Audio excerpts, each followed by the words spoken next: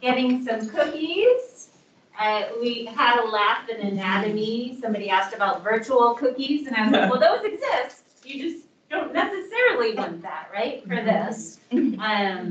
So please, those who are here, take thirds. We're going to get started so we get through. I know this is a remarkably busy time for all.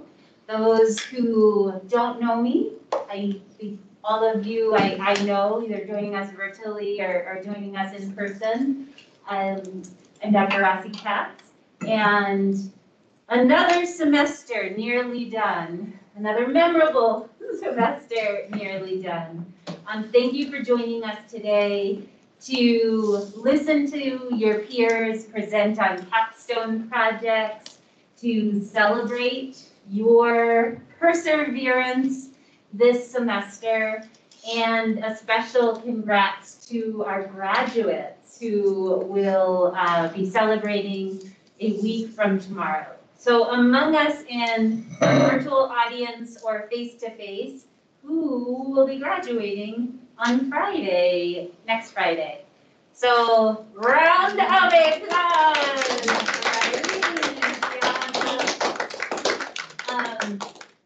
Super proud of you all.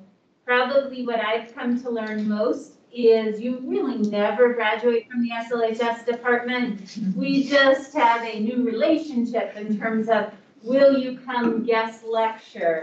Oh, you're a graduate now. Can we put a student in terms of internships? So thank you for your dedication to this program. We are, it's our privilege to be working with you all. Please keep in touch. Let us know in terms of a personal email. We are here. We oftentimes get connections from alums and even just updates. And that is some of the most heartwarming correspondence we get. So that's all for me. Did we want to do the NSSLHA thing at the end? And capstones first? Let's do capstones first. Yes, capstones first. So with that, I will let you navigate our first presenter. And we do have time for questions, I think, after each presentation. Yes. So hi, everyone. I'm Dr. Marsha Walsh-Aziz. So yes, the first three presenters were in my section of the senior experience course where we did the principles of assessment and intervention in content. But they did a project together, which they'll describe sequentially in their presentation. Dulce is going to be our first one. Dulce, I'm going to put your face up here, and then I'm going to share. Do you want to share your screen or to do the PowerPoint, or how do you want to do your PowerPoint? How it is on the screen is fine. Or okay. Will it be my face only, or? Well, if I put your face up here, then we won't necessarily see the PowerPoint as well. It might work, actually. Let me try something. Let me see how this looks. Okay. If not, you can share my screen. If I do this like we normally would, I just want to make sure people in the room can see you too. We have the TV on order. It's just in shipping delay. So next semester, there hopefully will be a monitor hanging here. Oh, so you all will be able to see. Oh, look at her. Not only is she a cookie maker, she's a tech wizard. All right. So if I do this, I think if I share, so just Dulce, you just kind of tell me how to move along with the slides, and I'll be your assistant here, okay? Okay, thank you. I'm just setting up my watch here, 1 second. Okay, let me share this as well. There we go, perfect. Okay, I'll try and make sure that doesn't block you or anything, but it's all yours, Dulce. Okay, thank you.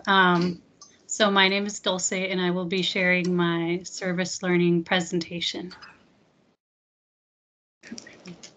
Next slide, please.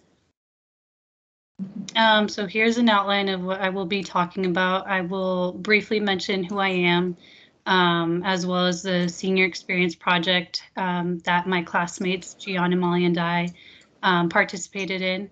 We also created our own adaptive books within this project. So I will talk about my adaptive book as well as some extension activities that I created for that book. I will reflect on my project and my overall experience, and I will answer questions at the end. So like I mentioned, my name is Dulce Bocanegra. My pronouns are she, her, hers. I was born and raised here in Colorado, and I am a transfer student here at MSU Denver. I've been here for about 2 years. So the Senior Experience Project Gianna, Molly, and I participated in was in collaboration with the Center for Inclusive Design and Engineering. And they provide assistive technology services for adults and children with physical disabilities, with complex communication needs, as well as learning and cognitive difficulties. And they are located behind the MSU Denver Administration Building in a small brick building called Bioengineering. And so our supervisor, her name is Christina Perkins. She is a speech language pathologist who works there. And we participated in a book club with 2 middle and high school age students who use AAC devices.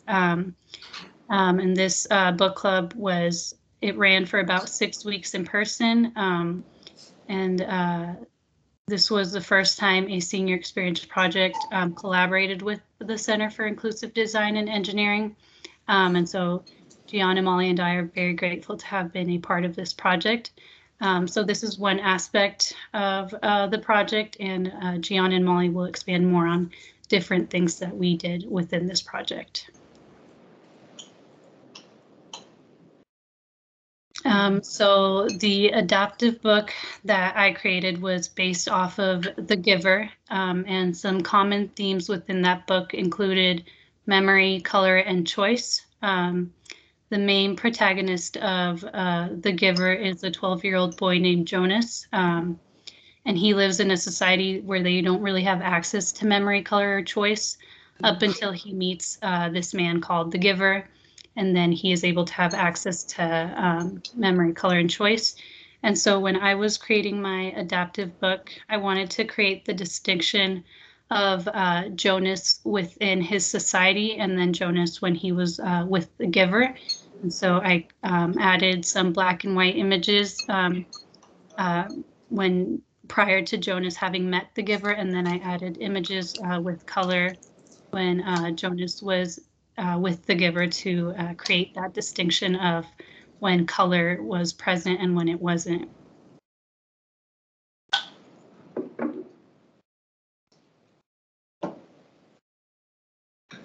And so I created 5 extension activities to go along with my adaptive book, and these are 2 of the activities that I created.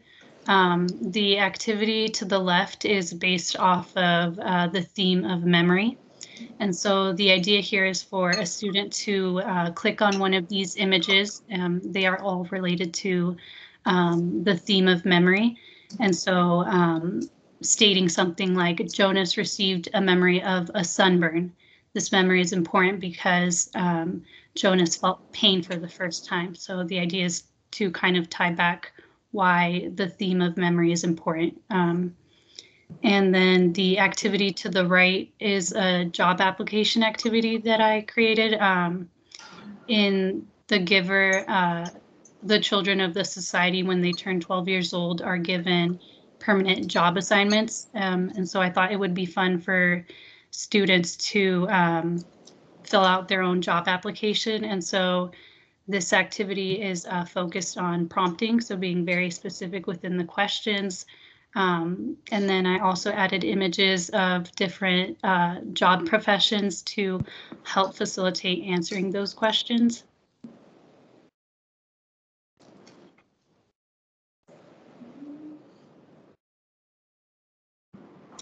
And so my reflection, I I definitely learned the importance of accessibility through this project. So although these students weren't reading a physical copy of the book we read within our book club, the access to the material was still the same. They were still able to read the book we read in our book club through an adaptive book format, through the format of a PowerPoint presentation. So the instruction was different, but the material was still the same.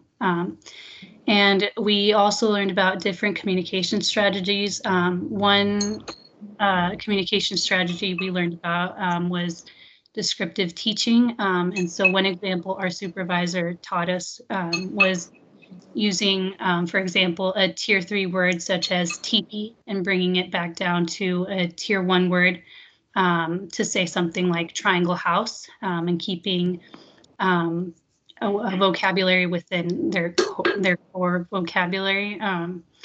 And as far as leveling text, we also learned how to make our adaptive books nice and accessible by making sure the font size was nice and big and that there was enough spacing within sentences so that it was spread out and it looked cohesive, and that our books were not cluttered. And so moving on to my thoughts, I found that creating my own adaptive book was very fun. It was a very time-consuming process that I had not anticipated for it to be. However, I had a lot of fun creating my adaptive book. I do want to say that creating my extension activities was very difficult for me, just because I don't consider myself a creative person. And so I had a hard time trying to think of how to create fun activities that related back to the main themes of my book. However, I do want to say that this was a very gratifying experience because I was able to have a firsthand experience of how different communication strategies helped facilitate access to language for these students. And thank you. Thank you. Are there any questions? Yes, any questions? And just as if you have any questions about the book club, please wait until after Molly's presentation, because then you'll have like all of the information. But any questions at all on Dulce's project and work here? I have a question. Dulce, this is Dr. Rossi Katz. Just how do you think you'll apply what you learned in this experience for what's next for you? What will you take away? Sure. Yeah. So I definitely want to continue pursuing a career with children once I graduate. I currently work with children in my part-time job. And so I feel that learning about the different communication strategies such as descriptive teaching and partnered assistive scanning will help me make sure to be inclusive to all students. Because although, like I mentioned, although the instruction of how lessons may be different, the material will still be the same. And so it's important to think about how to be inclusive to all students. Hey, thanks. Thank you. Cindy? I love how you chose a common book for that age group and brought it to a group that normally would not be able to read it. And I think that's just really exciting to see that you did that. Thank you. So I have a question. I know you said you don't think of yourself as a creative person. When you were choosing like the images and things for your extension activities, what are some like specific things you thought about including or intentionally didn't include? Can you just talk a little bit more about how you made those choices? Sure. Like I stated, the main themes of The Giver relate back to the themes of memory, color, and choice. And so, you know, I thought about doing something like a scavenger hunt, but I I just really kept, I just really tried to think about what the message of the giver was and how I could relate that to my activity. So, for example, like my job application activity, that relates back to the giver in the sense that, in a couple chapters, the mention of how the children of the society are given permanent job assignments could relate back to the activity by creating a job application. Another activity that I created was around emotion. Emotion was a very strong theme in the book. And so I thought, providing different emoji clip arts of different emotions would allow these students to kind of tie back the main themes of the book. So just really, I created the activities based off of the main themes of the book. I just had a very hard time with that because I wanted to make the activities fun, but it was hard to think of, activities, for example, like a job application. All right, thank you very much. Dulce, thank you again.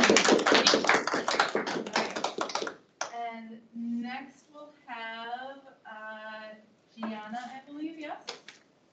Come on up. Do you want me to run the PowerPoint or do you want to run it? Okay.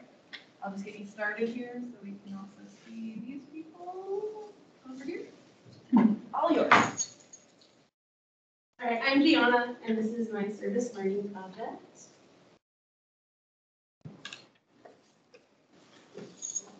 You might have to use the arrow or click on it.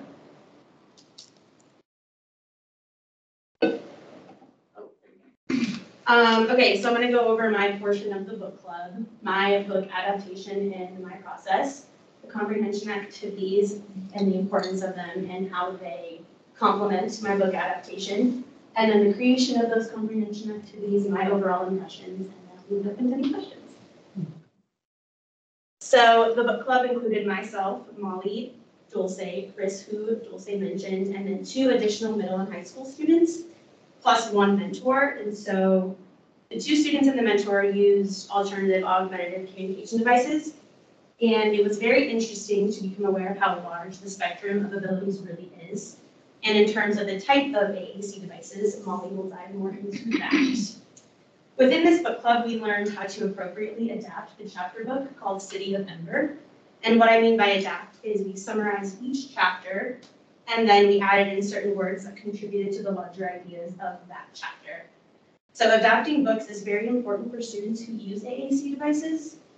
They can still access material that teaches them about literacy, and so they get a feel for what rich vocabulary sounds like being used in the context of a book. Each week, Molly, Dulce, and myself would adapt a few chapters just to get a feel for what the process was like, so we could eventually do it on a chapter book of our own. And then each book club meeting, we would review previous chapters that we read in other meetings, and then we would read the 3 or so chapters that we adapted for that meeting. And then at the end, we would make predictions on what we thought was going to happen for our next meeting. So I chose to do the book Around the World in 80 Days. The first thing that was suggested for us to do was read the book cover to cover to get a grasp on the main ideas. And then after this, I created a PowerPoint, similarly like the one we did in the book club. And then I would go chapter by chapter, and I pulled out the main idea from each so then I could summarize it for my PowerPoint. So I definitely underestimated the process. Making harder concepts more comprehensible is a skill in itself. And so making it simple while not leaving too much information out was actually the hardest part. So again, my prioritizing. So after I got my initial thoughts down for each chapter, I went back probably 3 to 4 times to continuously change, add in, take out unnecessary parts that either didn't support the main ideas or were not relevant to teaching core vocabulary. I also added in vocabulary that might be more recognizable for the students, so I would change like tavern to restaurant. Many of the descriptor words I was able to remove as well, like adjectives, they're not necessarily needed for teaching core vocabulary. And core vocabulary are words like need, want, yes, no. And then I also changed the character names so that they were easier to pronounce and kind of understand, like Billy's dog to frog. So after I went through and finished adding or deleting parts of each chapter, we learned that students who have complex disabilities or who use AAC devices work really well with pictures for comprehension purposes. So I added in at least one to each of my slides. They work really well with contrast, so hence the white background and the dark lettering. And then really good with white space too, so I made sure and I added a good chunk in between my paragraphs for each slide as well. And then the font was a really big deal. Can't see it there, but I changed the anything to the anything right here because that G is a little bit more of a universal that you would see in other places.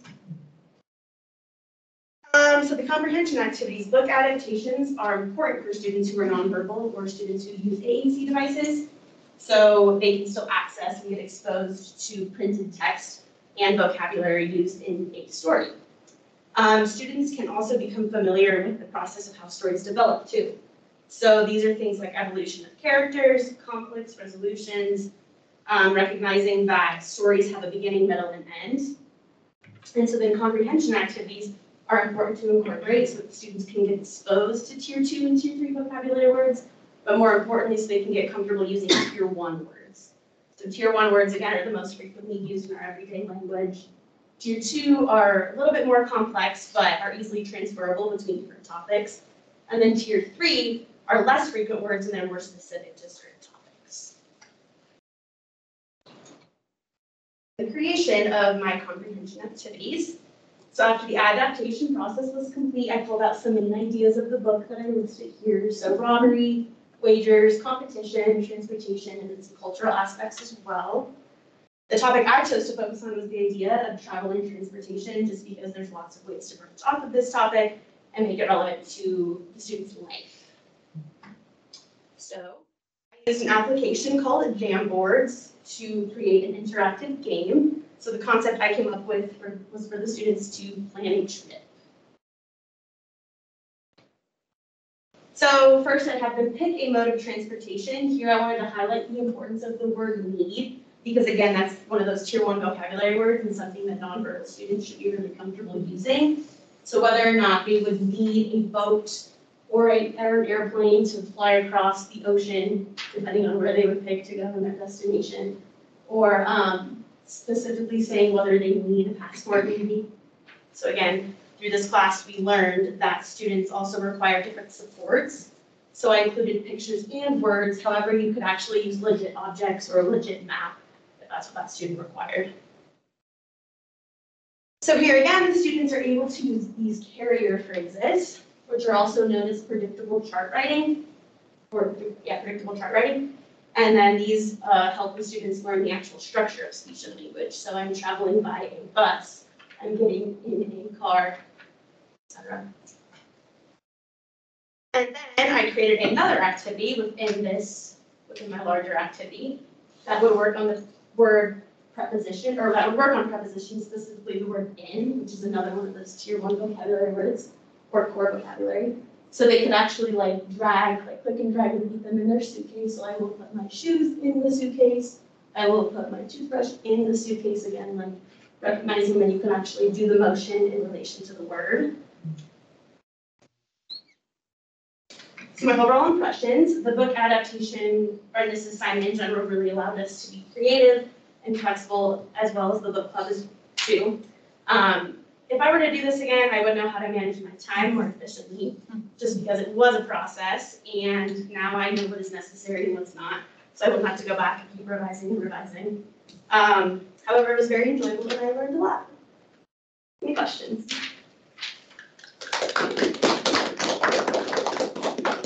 Anna, I have a question, because I know you're interested in audiology. Yeah.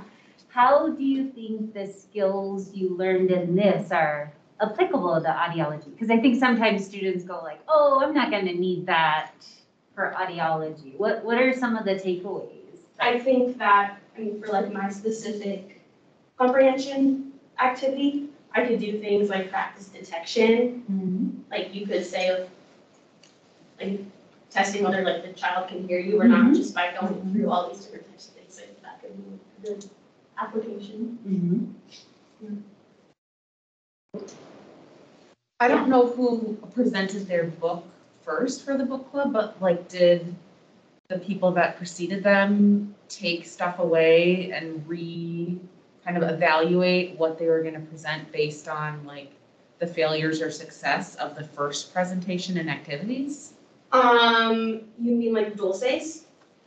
So repeat the question. Oh, I don't know who went first, so in the book club, I would imagine you all took turns with which order you presented and what lessons did you learn from the people that presented before or after you?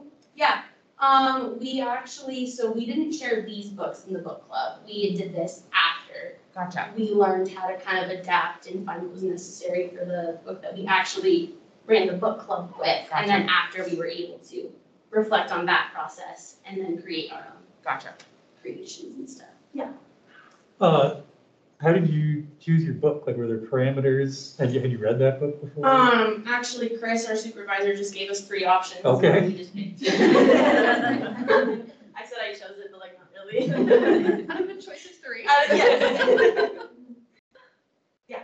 I'm just curious, in a real world school environment, how would places have access? I mean, teachers don't have time to do this, so SLPs, you would think would do some of this adapting for AAC users, but how do they get access to something like this? Because I have never seen anybody do it at all. Yeah, Molly's actually gonna dive into where you can find all the resources, but there is a place where, yes, we like, where they upload these things and then you Can can you get access to them. send it to different districts? Could you guys kind of, I don't want to say market it, because I know there's other things out there, there's News U and a lot of other things, but not books that are meaningful to that age group. Young adult. You know, these are meaningful to that age group because everybody else is reading them. Also to the Center of Inclusive Design and Engineering, they have all those resources too, so I'm sure that we can give them, or give you that information too, and their office is there for those resources too. So is the point of the adaptation, do you give it to them along with the actual book, or is this just their new book? This is their book. Okay. Yeah, this is the book.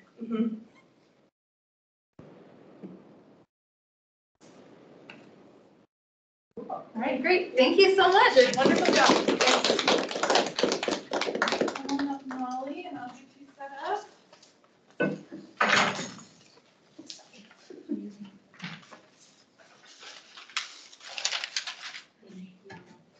Yeah. Oh. It's not a competition. Everyone's doing great. All right, so I've got you started here. Okay. You can use the arrows too. Perfect. Okay. Hi guys, my name is Molly, and this will be Service Learning Project presentation. So like everyone else, here's a quick outline. I'll quickly introduce myself, talk about the book club, the project, how to access these types of activities. I'll talk about my project. I'll kind of reflect on the good and the bad of all of this, and then questions overall. Okay, so my name is Molly Ditches. I grew up here in Denver, Colorado, and I am a transfer student. I think I've been here about 3 years, maybe less, something along those lines. Okay, so the book club. Dulce and Gianna talked a lot about the Center for Inclusive Design and Engineering, where Chris Perkins was the one who spearheaded our whole book club project. And from her, we learned a whole lot about the Center for Inclusive Design, and from their other website, which is SWAC, so the Statewide Assistive Technology, Augmentative and Alternative Communication. So this is that website that you would be able to go to get access to adapted books and comprehension or extension activities. There's lots of different books that you can research, different resources for SLPs to work with these bigger books that typically developing students may read in school, and how to use it with children with complex communication problems and AAC users. So the purpose of the book club and AACU, so we were there to help support those students in their discussions. And our two students that we had used different types of communication. We had one who used partner-assisted scanning, which would be considered low-tech AAC.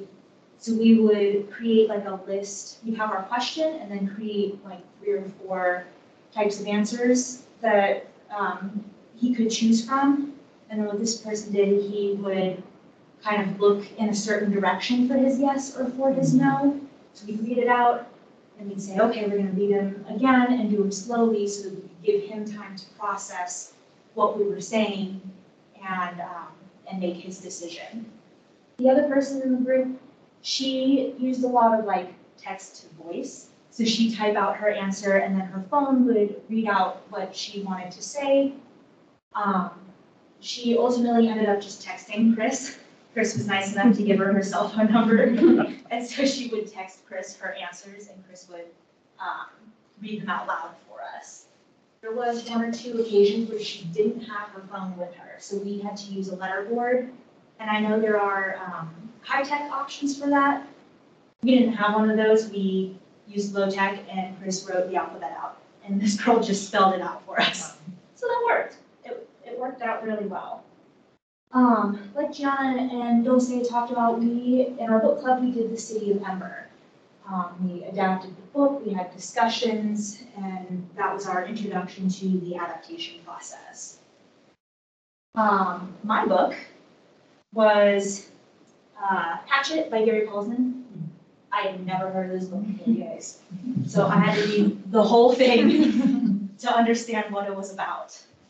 And so then basically what, I had to do was I had to summarize all the points. And these books have a lot of detail in them and things that us as, typically developing individuals with, normal literacy development would understand. We know what these things mean. And so finding a way to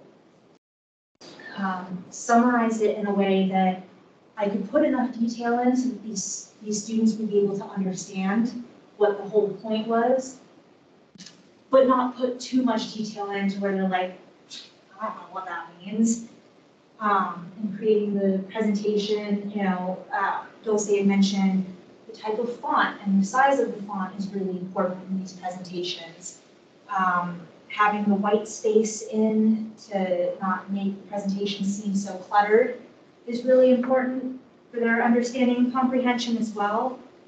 And Gianna mentioned tier 1, tier 2, and tier 3 words. So for my presentation, or for my book and for Gianna and Dulce's, we were told that we needed to kind of highlight some like tier 2 and tier 3 words to give these students like exposure to them. And what I ended up doing in mine is, here's a couple of examples. So I had highlighted words, like 2 or 3 in each summary of the chapter. And I would try really hard to find pictures that would accompany those words so that they would kind of understand what that meant. These pictures would be able to help them see like, oh, that's what that means. So secrets, they might not know what a secret is. So don't tell anyone, that kind of thing. So that was a big part of our adaptations. And for my comprehension or extension project, the whole point of the book was that this boy gets lost in the woods and he finds a survival pack. So one of my activities was to create your own survival pack. So I used lots of pictures, what would you need to survive if you got lost in the woods? A sleeping bag, a flashlight, a tent, food, water, a first aid kit. That was a big point in the book as well. And my idea was that maybe, if you're in a face-to-face group, is that you could create them together, bring in different objects and put them in a backpack. And that's, this is what our survival pack would look like. I did also more of like a discussion group to kind of help with their comprehension of the book. So what were some things that Brian needed in the woods after we had gone through this book? What did he need? What did he need to survive? This one was kind of fun because I had in mind that like you could build a fort with the kids and kind of show them like this is what a shelter would kind of look like. And I gave pictures of what the main character Brian would have ultimately had. He'd have wood, he'd have dirt, and sticks and stuff like that. So to kind of give them an idea of what that would be like. And then my last activity that I created was to kind of talk to them about the difference between being stranded in the woods versus the desert. These kids probably don't know what either environment is like. So to kind of come up with ways to discuss it with them and to let them picture what it would be like, I thought would be kind of fun. Okay, so all the good and the bad. I, going into this, had no experience working with anybody who used AACs before, so this was the first. I had no idea what the Center for Inclusive Design and Engineering was. I had no idea what SWAC was. And as somebody who, is ultimately going to go forward as an SLP, having these resources was incredible. I mean, the website shows different adapted books and learning, different learning tools and teaching tools would be very beneficial. I'm not strong in summarizing. That took me a really long time to understand how to summarize it in a way that was developmentally appropriate for these students. And one of the things I had found was I had a hard time doing it because this was for like an imaginary audience. I didn't know what the skill level was of these students I would be presenting to. So creating it so that it wasn't like a 2-year-old reading a book, someone who has more literacy experience, but not someone who is in the 12th grade reading this book. So kind of finding a middle part, that was really difficult, but once I kind of got my groove, it was easier. And this will all be, like I said, this was very helpful for me to learn about the different abilities of people with AACs. In our group, we had kind of the whole spectrum. We had someone who had high tech who was very capable and very fluent with the use of his AAC. We had one who had very low communication abilities, so working really hard to communicate with him was new. And then someone who's kind of in the middle. So we kind of got a whole spectrum of, different abilities of people who use AACs. I'm very curious to see what I'll end up getting to work with in the future. But these all really helped. And questions?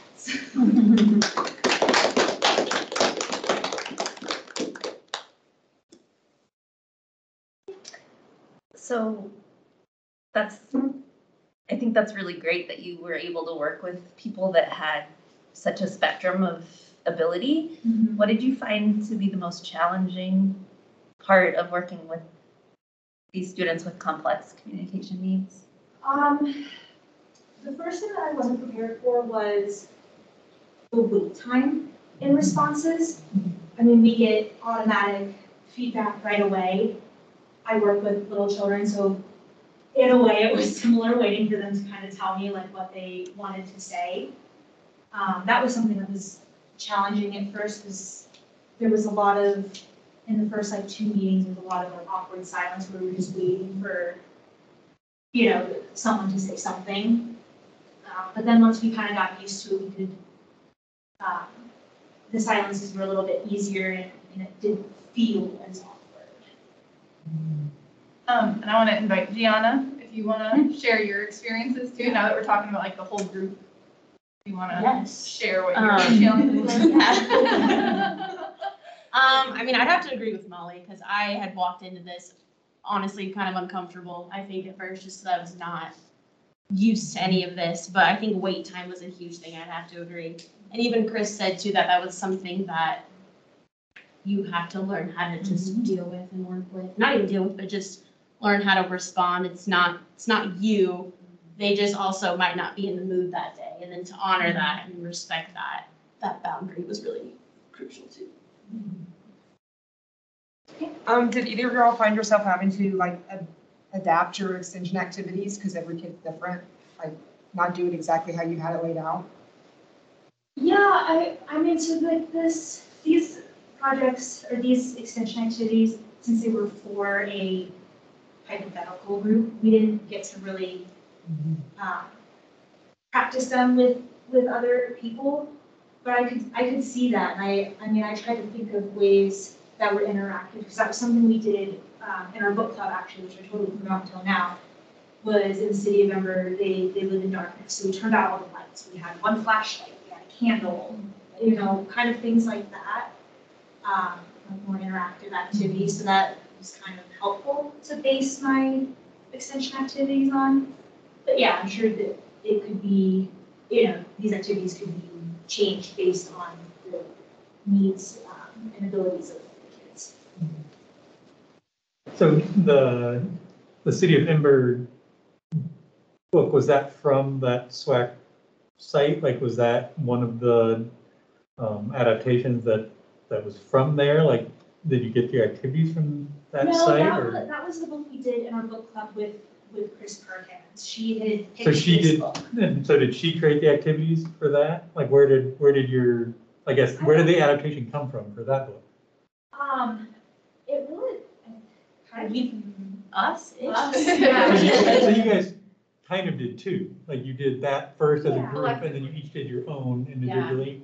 She Okay. did the first few chapters. Yeah. Okay. Yeah, she did the first couple chapters, and then she sent us the Spark Notes, because we wouldn't have had time to read the whole book in time for the rest of the meetings. So she sent us the Spark Notes, and then we had to summarize the Spark Notes into an adaptation. Yeah, so I guess my answer would be she did. Okay. She created the Sure. activities. Do you think a book like The City of Ember was a little bit harder because there's a little bit more like symbolism rather than like Hatchet, where it's like in your hands, you can say, oh, we're gonna pack this. Whereas opposed to City of Ember, it's more like they're living underground, they don't really have anything. Yeah, I feel like that was probably harder to simulate. I mean, we could do it where we turned out all the lights, and then the light was only from the presentation, or we talked about opening gifts or something like that, so we stuck tissue in a bag and tear it open.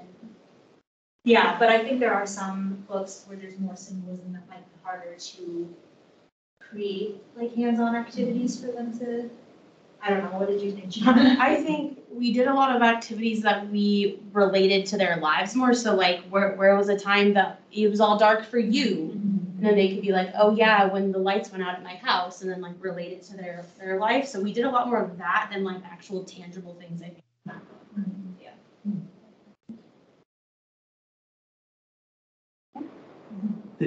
Go ahead. I was just gonna ask if you guys found it challenging as you were working on the City of Ember one, knowing that you had a broad range of abilities to like tailor the activities for all of the participants? Or did you like try to create one activity that would be at one level and one that would be at another? I personally had an easier time because I do better when I have like some kind of example or some like reference to go off of. So knowing what those abilities were in those students helped me. Like this was much harder. And then like I said, it's for a hypothetical group. So I don't know how much to scale back, how much to add in. But that was my experience in comparison of City of Ember and Hatchet. We kept a lot of the activities the same every time too. So like we had these I wonder statements, or I don't know what else we had. A dream of mine, and like going based off of yeah. Like based off of the chapters that we read that meeting, we would just talk about like I wonder what would happen next. Like we just kind of kept it the same. Yeah, my question was for all the three of you. When you went in, and you first met these two students, what were your impressions of them initially, and how did that change at the end? Did that Were you thinking of what their abilities were before when you first met them, and did your impression of what their abilities were change? I didn't know what to expect going in. I mean, like I said before, I had never had experience working with people who use AACs. So I think that helped me in a way like not create expectations, that I kind of just went into it like, see how it goes kind of thing. But I was very surprised at all of their abilities. I think in the back of my mind, I kind of kept the notion of like, okay, they use AACs, like they may not have, you know, very good communication skills with or without AACs, and that they would need a lot of help. But by the end, I mean, we learned that like one of the guys, like he was actually really funny. Like when he could like get out all of his like thoughts and everything, was that there was just more than what I kind of expected in the back of my head without not expecting it. That's amazing. I think just because they can't express like verbally, that doesn't mean necessarily they don't have a lot going on and like a lot they want to say. And then I was able to actually see that at the end, like their personalities were really coming through. And I think that's really awesome to see. Because at first, like even taking Dr. Marsha's Foundations of Disability Studies, you think you have to like help them in some sort of way, but you really don't. You just need to provide a more accessible way for these things, but you don't actually need to like, help them move their chair, like do anything like that. Like they can do that. You're just there for that like one-on-one connection that isn't therapy. That was just a fun thing to do at the end of the day. So Nice. Dulce, did you want to say something? Yeah, similar to what Molly and Gianna said, my personal experience, I felt very nervous just because I had never had experience working with children with disabilities, and you know, specifically children who use AAC devices. It was good that we were able to participate with Chris during this book club. And she did a phenomenal job of really guiding each session. And so within each meeting, we were kind of able to see, you know, we don't have to walk on eggshells when interacting with these students. And like how Molly had mentioned, wait time is very important. And so, you know, just waiting for their responses. It was just very, I think, a very eye-opening experience and a very rewarding experience for all three of us. Nice. Joanne, I see your hand up. That's Joe Bailey from the Dean's Oh, office. Joe Bailey. Hi, sorry. Hi, how are you? Oh, it looks like I might be a little delayed here. I just want to say I'm so impressed with all of you. You've done such a great job. And I don't know enough about your discipline, but it's clear that you have received a lot and given a lot to a team approach. And you're extraordinarily sensitive and appropriate in a cultural manner. And I'm wondering, do you get that in the classroom? Do you have those conversations, or did you come in with this? That's all. I mean, I feel like there's only so much you can learn, like, in the class, like, for sure. You know, with experience with AACs, like, we've been taught about them, we've kind of been showed, like, pictures of them, but, like, getting to use them hands-on was very different, so part of it is, like, learn as you go. I don't know, that was just kind of my view on it. I don't know. For me personally, I consider myself a very, you know, I like to respect people just in general. I think that's something anyone and everyone should do. And so, you know, when I think of people with disabilities, you know, something I learned in one of my speech classes is that having a disability isn't a special need. And so one deserves to have the same respect. And so when I went into this, into the first meeting for the book club, I wanted to make sure that I was not only polite, but respectful to these children, because at the end of the day, we all deserve that and we're all human. So not treating them as other or less than was very important for me. I think like if we go into this profession, we already are like those types of people maybe that just are like aware of what's around us and just, yeah, how to treat people nicely. I think we all did a really good job, and it wasn't like there was 3 of us, including Chris, and then just a couple of students who did have disabilities, and I don't think that we overpowered them in any way either. I think that it was definitely a collaboration between all of us, and we were really good at including each other, you know, whether in the absence of disability or not. So I think that we did a really good job. Awesome. Becky, I see your hand up. Just real quick, and I was texting Dr. Rossi Katz at the beginning of this. I just want to thank you for sharing this and thank you for doing all this hard work. I'm always so impressed with our students and what they do, and this is such an amazing department, and it's very important. And I just want to make sure that everybody understands how important all of this work is, and from an external perspective, how important this is to our external partners and our the agents that we work with and donors and all of this. You are recognized as an amazing department and an amazing set of students. I just wanted to say that. Thank you so much. Oh, thank you. Yeah, thank you. All right. Thank you all. Wonderful job. Next up, we have Irene, I believe. And let me pull up I just downloaded it for you.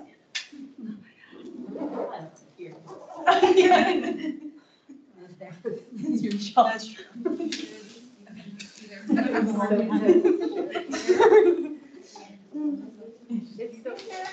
All yours.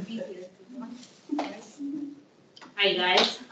So I was lucky enough to have Professor Santana to myself. For my Capstone project, it was a really cool experience just to be able to talk to her and get to know her. So thank you for that.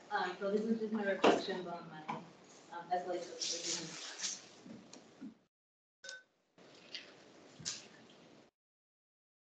So each week or every other week, she would give me readings or videos to watch. And these were just my 3 favorite ones that I got out of this whole semester. The first one was a YouTube video on women with autism. And it was interesting to see that a lot of times women are definitely underdiagnosed compared to men.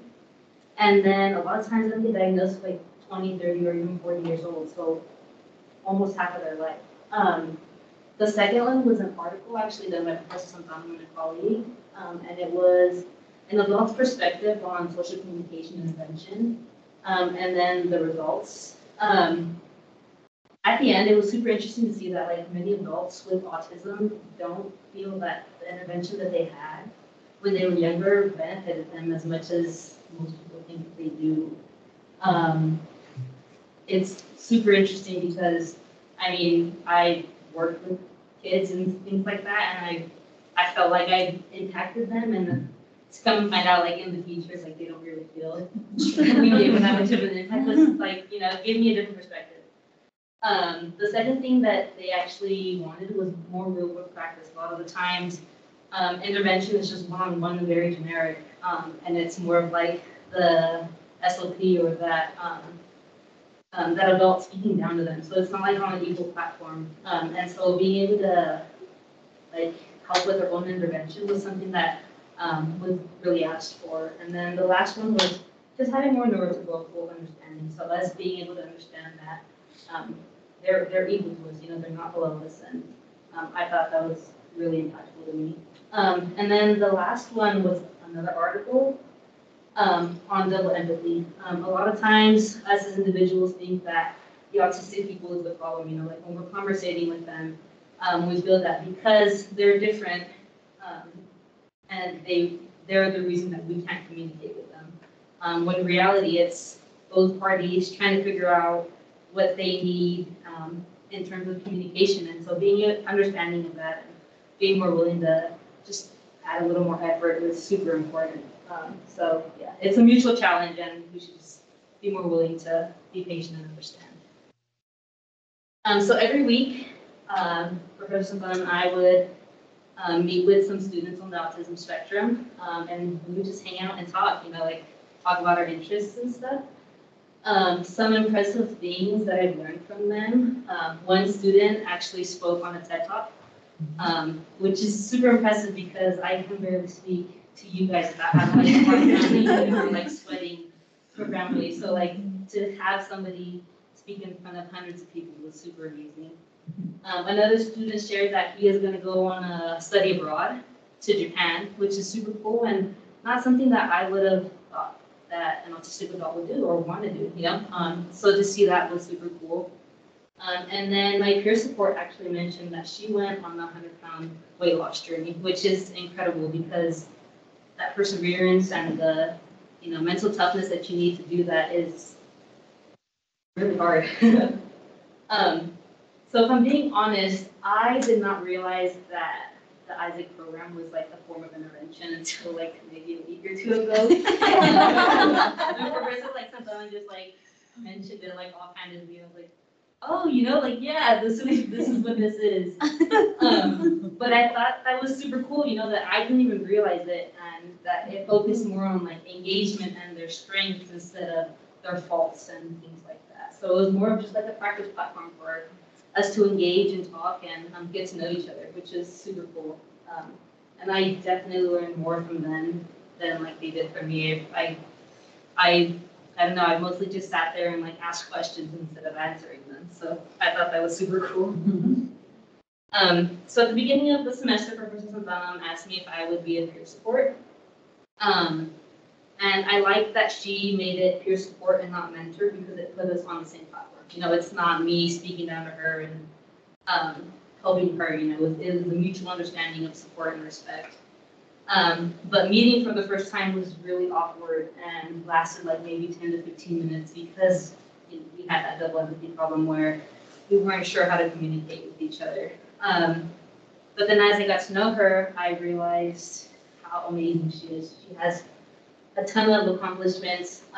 She has that 100-weight-pound loss. She actually has a blog where she posts healthy foods and just things for like mental health support and things like that.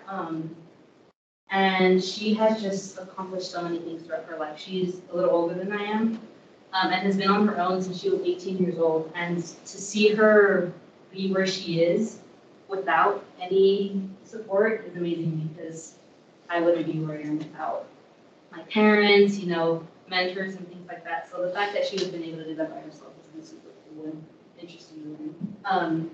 So it definitely went from like a peer support to friends.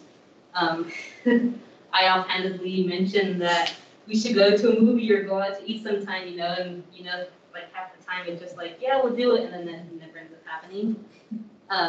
But she took me up on it, and we went and watched the movie and had a great time, and ended up just having a whole, like hour-long conversation afterwards. It's been amazing to be able to make a new friend just from having to be a peer support at the beginning. It was super cool to meet her and just, I don't know, I feel like I'll be able to talk to her for the rest of my life, and it'll be cool. So looking into the future, looking into the future, I've definitely gained a different perspective on autistic adults.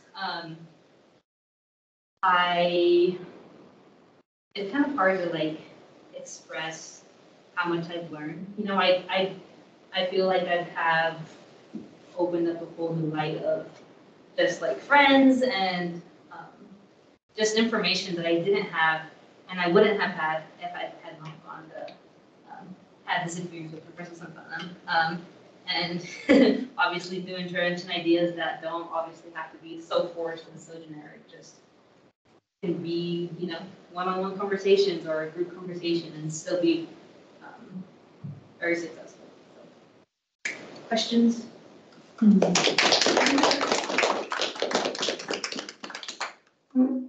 So you mentioned that you didn't feel like, you didn't realize that the Isaac group was intervention until recently. Do the autistic individuals in the group think of it as intervention, or like how do they sort of? They have specifically said that they just like being here and being able to have some support system. You know, I don't think that they look at it as intervention at all.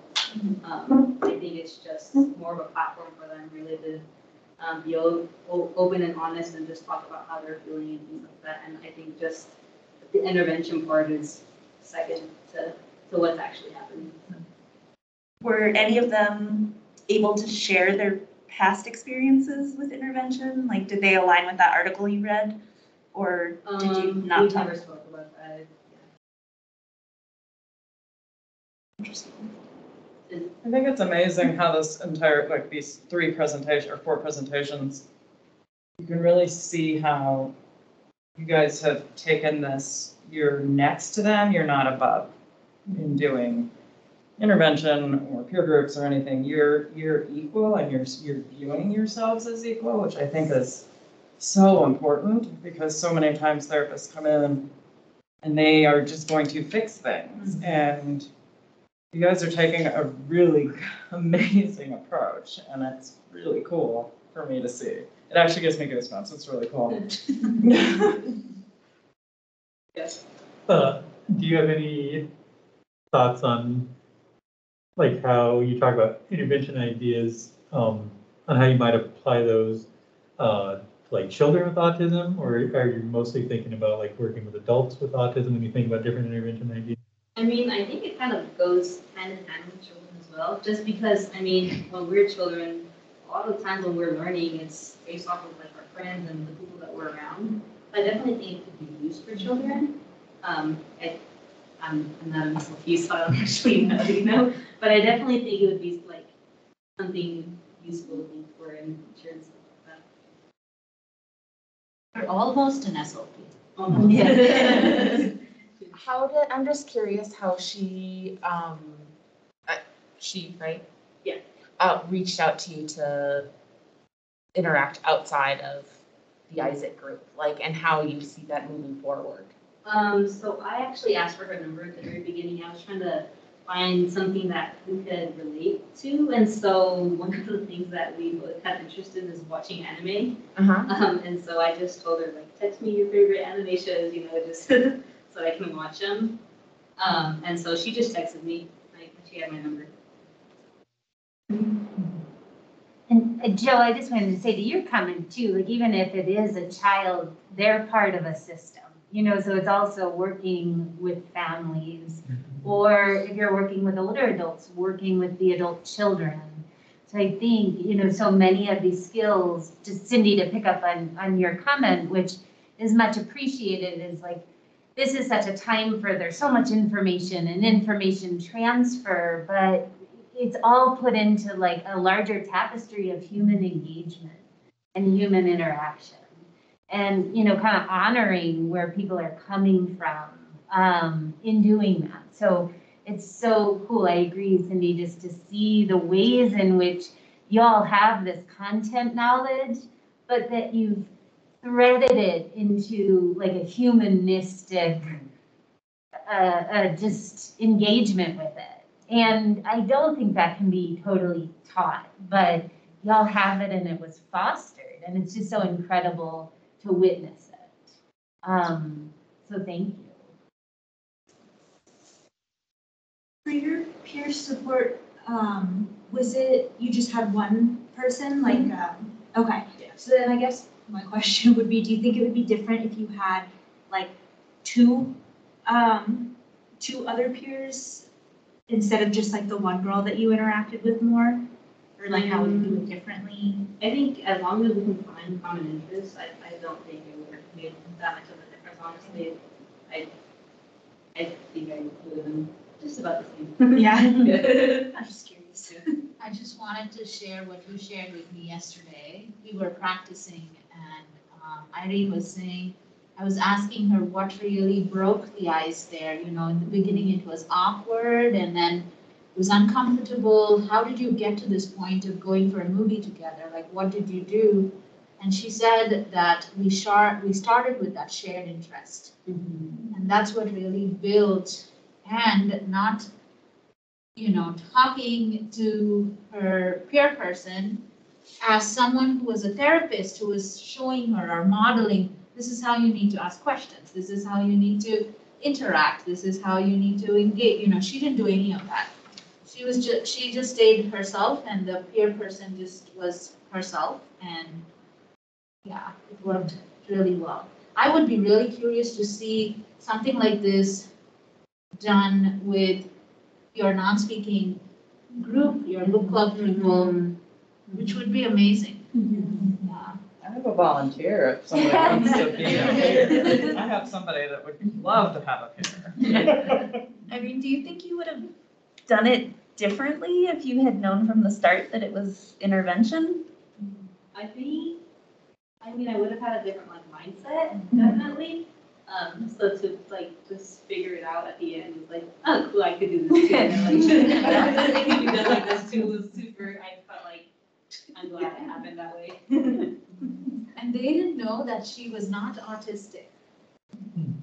I don't think anybody knew. Towards the very end, she mentioned during a session, and there were a couple of head nods acknowledging. I think we kind of knew there were some expressions like that, but nobody knew. And that's why, and it was not intentional. It was not like we were trying to hide or anything. But it just never came up. Like nobody spoke about their autistic identity or not being autistic or anything like that. And at the beginning too, our progression in the Isaac program was definitely different too. I think it took a little warming up to everybody for everybody to open up. But once we started towards the middle and the end, I feel like so many students were talking way more than they had before. So it was super cool to see that progression also. Actually, to go off of that, I know that it takes a while to be able to open up and build those kinds of relationships because we only had 6 weeks, which is enough time, but I feel like we could have even had more. Towards the end, we were just getting comfortable because we had this party and it was really cute and stuff. But did you do it the whole semester? Yeah. Oh, you did? Okay. Yeah. But yeah, it was super cool to just see that progression. I didn't even realize it too until Professor Santana was yeah, he's talking way more, and I was oh yeah, he is. And I was those things just didn't click, I guess. And we're fortunate, although Dr. Santana will be focused on some other things for the beginning of the spring semester, we were able to recruit an incredible clinician who I've worked with in the past and taught here years ago to keep the group going. So it is an option, and if interested, reach out to me and Professor Olaf, and we can get you connected with that. We're also keeping the book club going for senior experience. It'll probably be more just the adaptive part. I don't know that we'll actually have the actual book club. That was the first time where they had people meeting. Oh. But they want to keep this library going of these adaptive books. So we want to recruit, or we will have students working on making more adaptive books for the CIDE. So that way that library can keep building. I think we have one video, right, Dr. Santanam? Is all that we have left? Is that, or did you want to do? Yeah, I'm going to send it to book it for an hour. Okay. So if folks have to go, we can also share out the link. Yeah. Right? Absolutely. Yeah. It's online. But if you, let's do the announcement. Yeah. And then you can send the link if needed to. That sounds good. Nisla wants to announce what's happening with the board members and maybe anything about next semester at all? You want to come up here to the camera?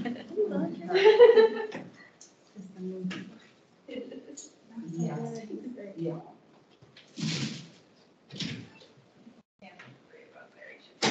Or in the middle of two. Hi guys, I'm Audrey. I'm the Vice President of NSSLHA, and I'm super excited. We have, so Taylor is going to, unfortunately, they couldn't be here today, but Taylor is going to be the new president of NSSLHA. She's amazing. She is a junior.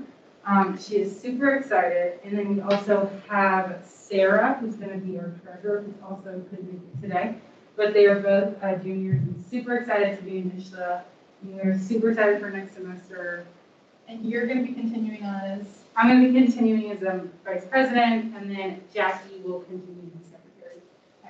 awesome, awesome. And yeah, any plans for this next semester, or we're still working out We're details? still working on this. Good, good.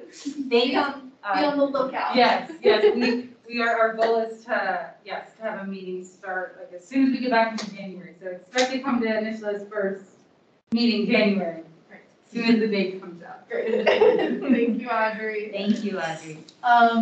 Do we want to play the video? We can, Anyone who can stay? Yeah, Feel and- free to leave. Yeah, if folks online, you please stay if you can. There was one more short video, but I also know your very busy days, so thank you for joining us. And then folks are here, you can get another cookie. Yes. Free. Or 3. Tracy says, well done, presenters. It's great to hear your accomplishments. It was an amazing semester. Also, Joanna saying the same. Wonderful to see all the good work and make a difference. Best to you all. Right.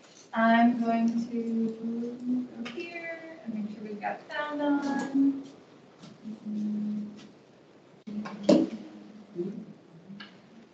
So this is Ida Cordoza and her presentation. I don't know if I can. Hi, my name is Aida Cardosa, and I'm going to talk about my experience attending the 2021 ASHA convention. This is my first time attending the ASHA convention, so I didn't know what to expect, especially because it was going to be virtual. So I wasn't sure how I was going to get to my sessions, but once the convention started, it was pretty easy to follow along. So I got to join different sessions. But my biggest takeaway from this convention was that I need to get organized and I need to get prepared for the convention before the convention starts. It's hard for me to pick and choose what sessions to attend right there at the moment because there were many sessions going at the same time. So now I know that if I look at the program before the convention, I'll be able to plan my sessions and not miss any learning opportunities. So that was my biggest takeaway from this time. And now I know that in the future for any conventions that I get to attend, I'm going to get prepared for it and I'm going to plan my day or whatever sessions I want to attend and at what time I'll be attending those sessions. Another thing that I learned at this convention was that it is important for us to participate by asking questions. The presenters, they want to know what questions we have. They want to hear comments. So that way they get better prepared and they know what they need to address in the future research projects or in their future presentations.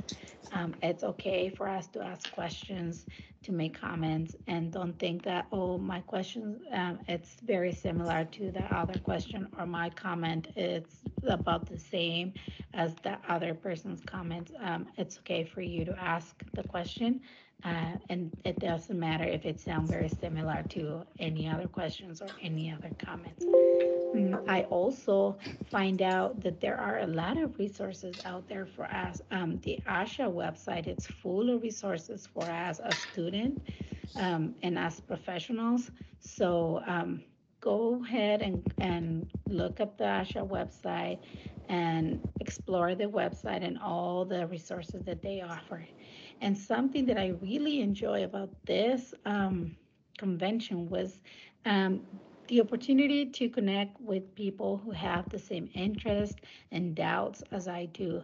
It was nice to see people working in research projects about bilingual children and the methods and techniques that we use with them. So I was really excited when I got to join those sessions.